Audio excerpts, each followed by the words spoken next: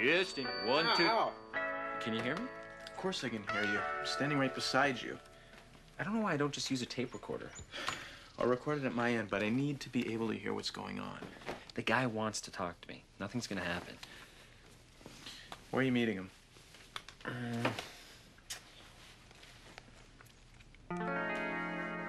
Mike's A1 Auto Body? And it's the front for the whole loan sharking operation. The guy breaks legs for loan sharks, you know. I think we need some sort of code word. In case you get into trouble, a word that lets me know you need help. The word help itself comes to mind? No, we need a word we can just casually drop in a conversation, like mellifluous. Or chowder. I don't even want to know what goes on inside that head.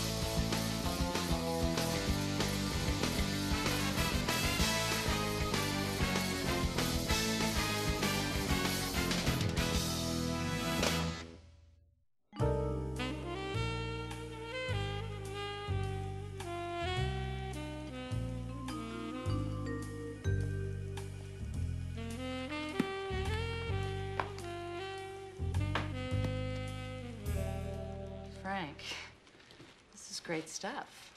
And these quotes, are you sure? Have you got confirmation? Mike lends money, I collect it. I'm good at it. You know, there's a lot of amateurs out there trying to break into this business. But I'm the best. People hear I'm coming. They pay. What do you do if they don't? There's no don't.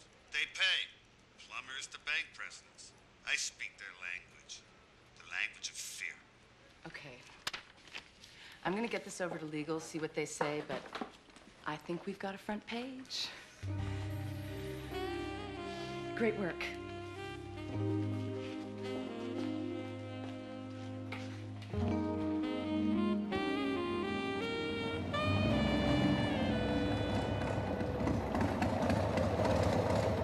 Hi, Chuck Jones. I've just about given up on you. Sorry. I couldn't read my own writing. Ah, it's no problem. Joe, right? Yeah. Quite a bike you got there, Joe. Gosh, I always wanted one of those. I guess I'm a little too old now, though. No, you're never too old. Well, when your first thought is that you're gonna fall off, maybe you are. But anyway, the university placement office said that you hadn't done this sort of thing before. Yeah, that's right. Well, there's nothing to it. You just got to water the cats and feed the plants. I'm going to be away skiing in Switzerland. I'm going to be back in 2 weeks' time. I'm going to leave straight from the office, so you just wander around, make yourself at home. And if you have any questions, you just give me a ring at the office. I got to run. Oh, how can I reach you in case anything comes up? You can't.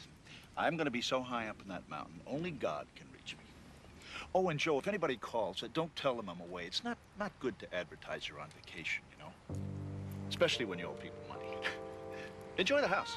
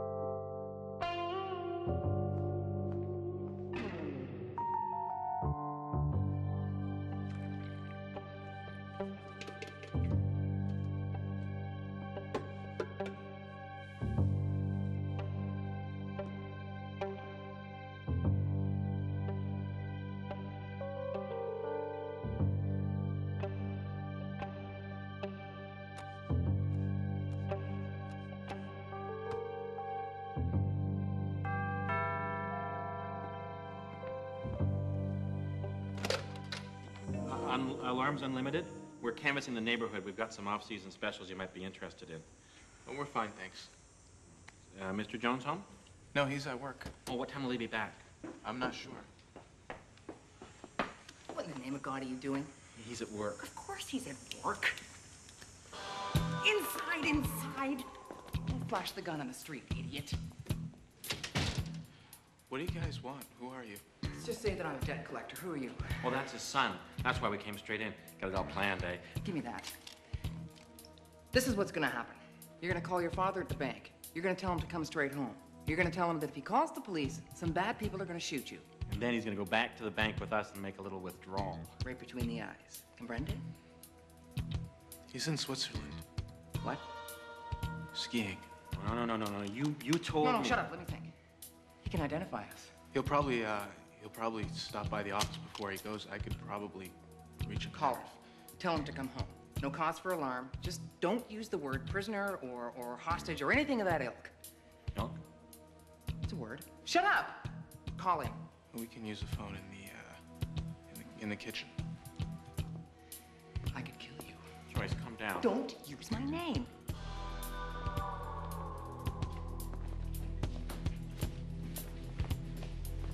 Okay, what's the number? 55501.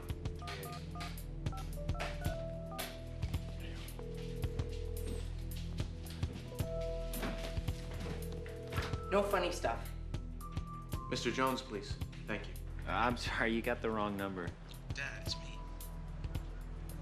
Joe? I need you to come home for a few minutes. What? I'm serious. Dad, I need to see you before you go to Switzerland. What is this? What's the matter with your voice? No? You just sound mellifluous. Come home, I'll fix you a nice bowl of chowder. What do you mean, which house? I'm at it.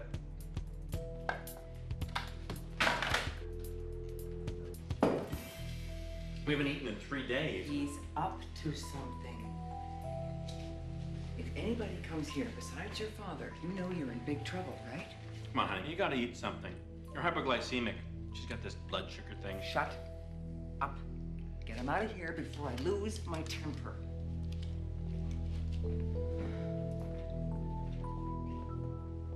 She doesn't mean anything by that. Actually, she's a very nice person. She's got a good education. You know, you saw her say ilk. I'm sure she's a very nice person. It's me. I always screw up. You're being too hard on yourself. No. It's true. She's always mad at me. She's not mad at you. She's mad at herself. She just takes it out on you. No. It's me. I'm no good at anything. Sure you are. Look, you're good at this. No, not really. We've never done this before. I don't even know if this gun works. Do you want to find out? What's that? A passport? Your father's passport? Since when do you go to Switzerland without a passport? Must have forgotten it. I don't like this. Ed, go upstairs and check the rest of the house. Okay, I'll make us something to eat. You know, you keep your mouth shut around Ed. He gets upset. Ed's not as dumb as you think he is, you know. You just make him nervous. Oh, I'll make him nervous, all right. Ed really loves you, Joyce. If you'd only let him. Oh, man, you know, I am really sick of smart-mouthed people. You know that? I am not Ed, and I am not interested in your crap.